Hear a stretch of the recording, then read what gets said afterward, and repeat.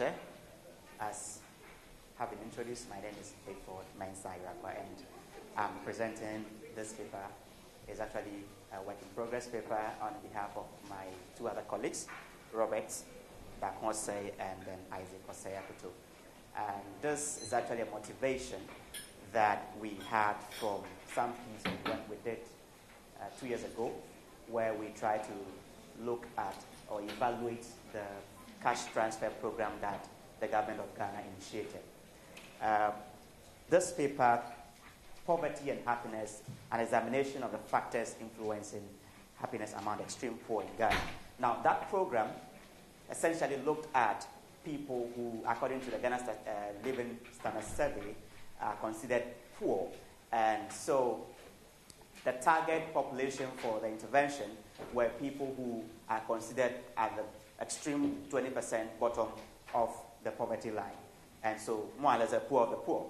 And so that is, by way of outline, I want to give some brief background and then the approach we are adopting and some basic results that we have found so far.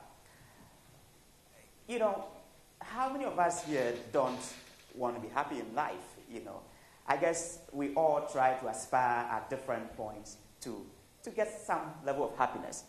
And the desire for happiness, according to the literature and other scholars, it's an inner fulfillment. And it comes as a result of several factors. So what, for example, might be happiness for me is completely different from what might be happiness for the other person. And again, it is not the concept of happiness, you know, it's not just one indicator that I have achieved A, and so I am happy in life. It is quite complex. And so it's become a subject of interest to a lot of scholars in recent times, not just psychologists, who were, you know, who were looking at happiness in the past, but economists and other scholars are interested in that.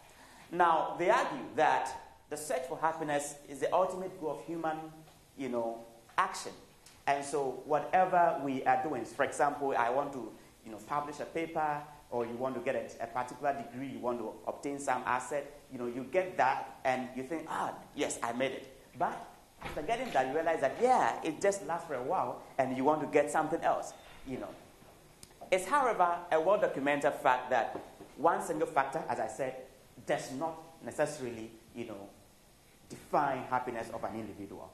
And so if we are looking at this group of people who we consider poor, and so we want to, more or less, the idea is to smoothen their consumption level. Is that going to help them, you know, become happy? Or it is just enough to say that, okay, we've helped you, and so we think we've done our best?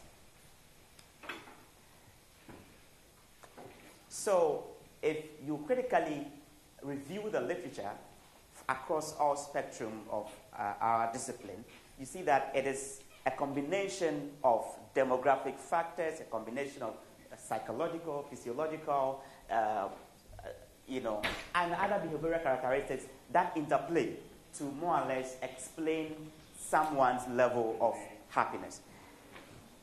By way of approach, as I indicated from the start, the sample for this particular paper is drawn from, you know, household study that we did, and it looked at the bottom 20% of the extreme poor population according to the GLSS-5, and GLSS is Ghana Living Standard Survey.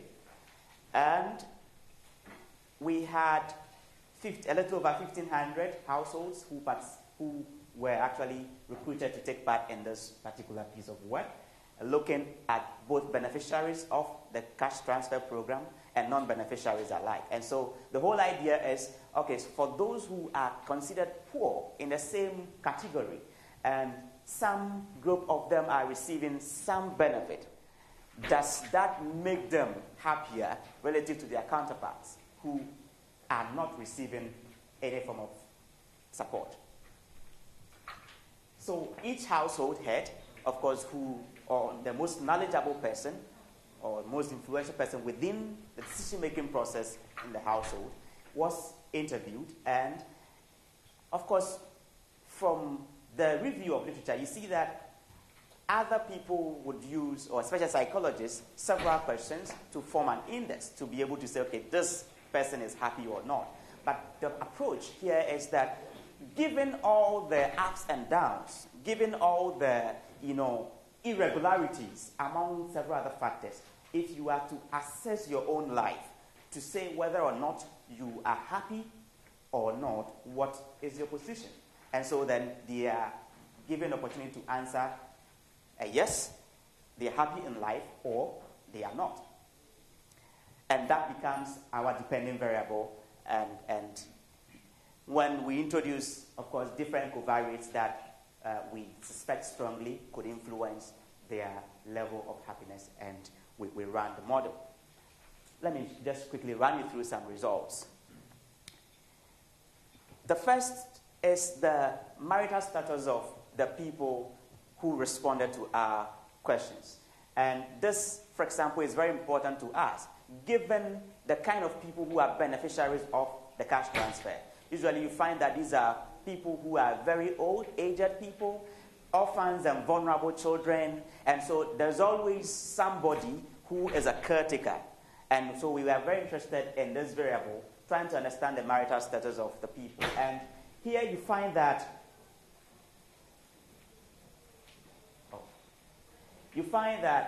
about majority of them, of course, about 41% are married. But for me, the interesting part is the group who are widowed. And you will see quite soon why. Because most of the people, as I go through, you will see, if you see the widowed group of people, the divorced, never married, these are people, if you begin to consider their ages, you would understand better. So usually it's a grandmother or grandfather of an orphan or somebody who has no other person, and so has decided to volunteer his or her time to take care of somebody considered to be needy in society. For the age category, the average age across gender we see to be about 60 years. So it gives you an idea the kind of people who really are taking care of, or who are the caregivers of these cash transfer programs. But of course, with female being in slightly older than the male counterparts. Now, religion is a very, of course, tricky variable, but we also were interested in understanding whether or not this variable may play a role in trying to see or explain the extent of, happiness among beneficiary households.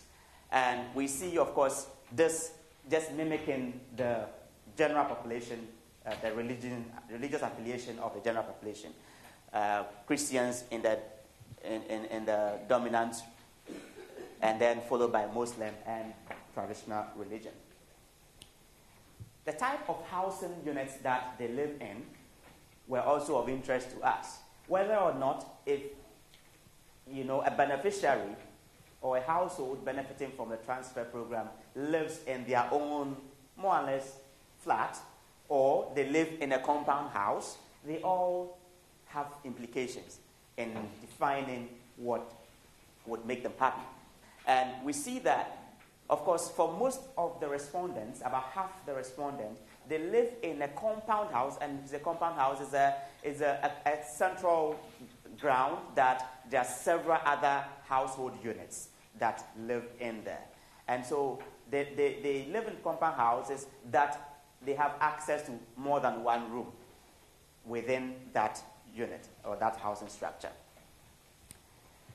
Now, we find, of course, some use other variables. For example, average number of rooms available to these people. I just mentioned compound house. So within that unit, housing structure, you find that they have at least or about 3 rooms that are available to them. Then also of interest, all of them are of interest to us, but also of interest I want to highlight is the proportion of households raising livestock.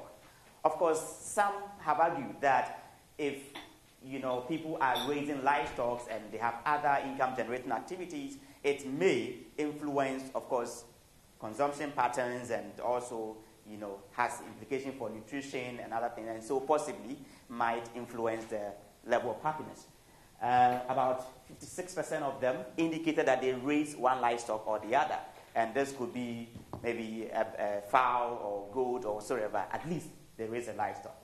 Proportion owing money or goods to other people, and so these are people who are poor in the first place, and so we want to understand whether or not that knowing that you don't have money, you are needy, but you are also indebted to other people, does that influence your happiness level?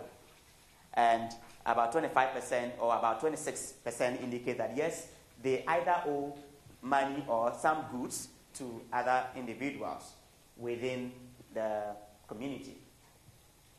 To proportion of households receiving institutional transfers. And my main interest, a variable of interest, is this variable.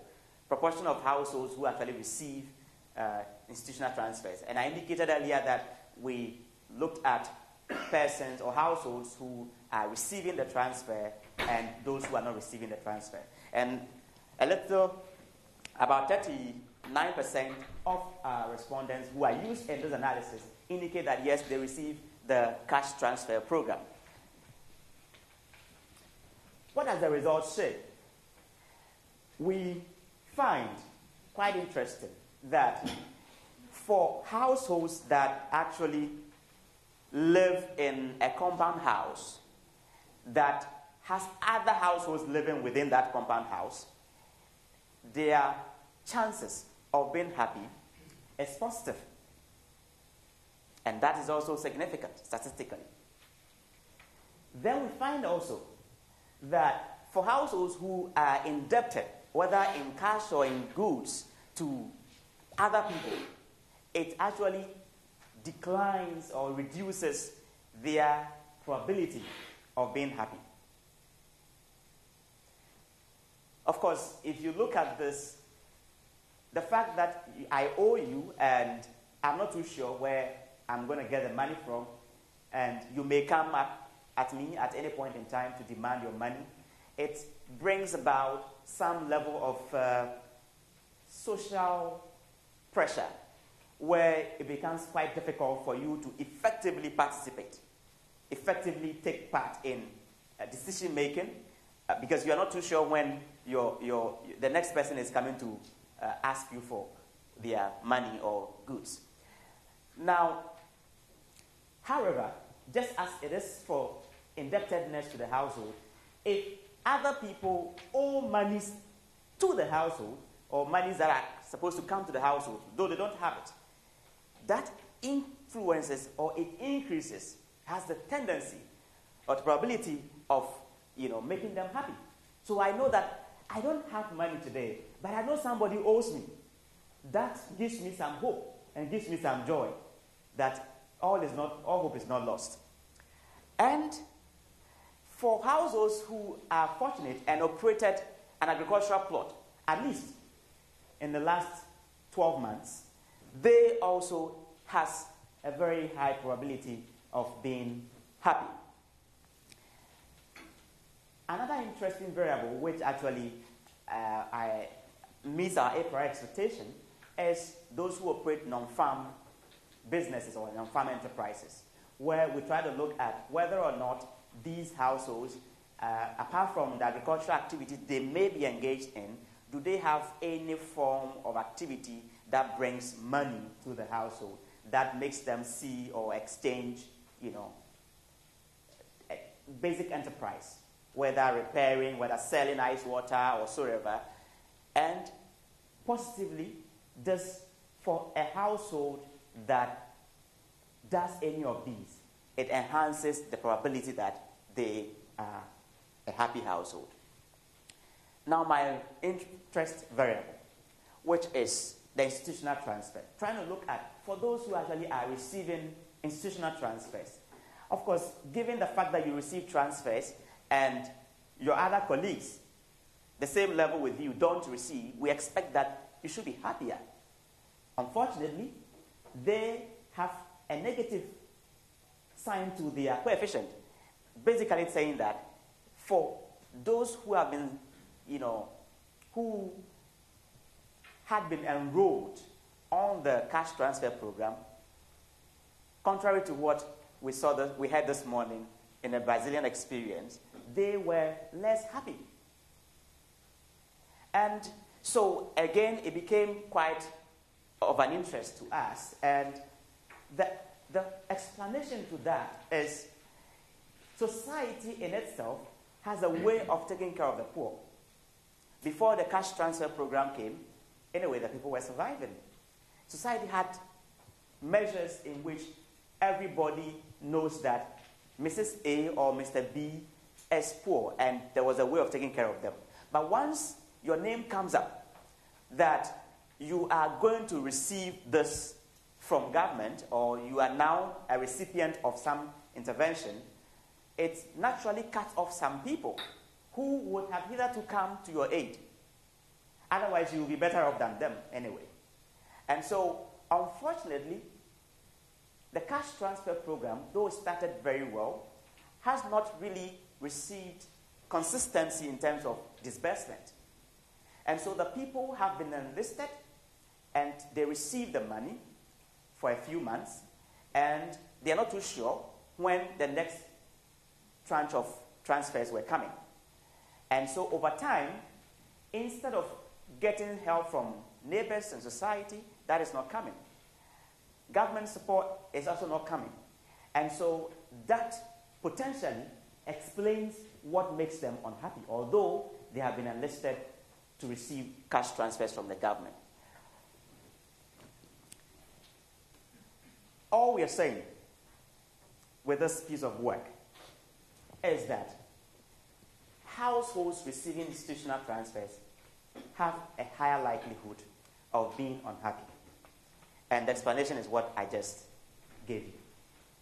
Operating an agricultural plot and a non-farm activity we found to be, to have a positive influence on extreme poor's happiness. And so are these potentially variables and things that we can, or policymakers can begin to look at as we design new programs? So that it's not just cash transfer, but can we look at strengthening the things that make them happy as part of the broader design framework? And, instead of identifying people or allowing people to be in isolation, of course, living in a compound house, once I know that I can observe and know that the whole day you have not taken any meal. If I'm cooking, definitely, I may pass on something little to you, which might solve some problem in the interim. Whereas if you were just on your own somewhere, you are hungry and you might just be hungry yourself and no one might know about it. And so it's a thing that we are beginning to question and asking whether are there ways that we can begin to look at some of these things in designing our policies to achieve greater efficiency. Happiness declines with households who are indebted. I already mentioned that. And a variable we find quite interesting, not very strong, but at least if we stretch our statistical analysis to about 10% level of significance, we find this to be an influencing factor, is households that have, or Muslim-headed households, they tend to be happier relative to the other religions. Again, for us, is there something unique about the way they do things that potentially we can give some attention and understand some more to be able to help improve on the situation? Thank you for your attention. Thank you very much, Hayford, for making it exactly on time.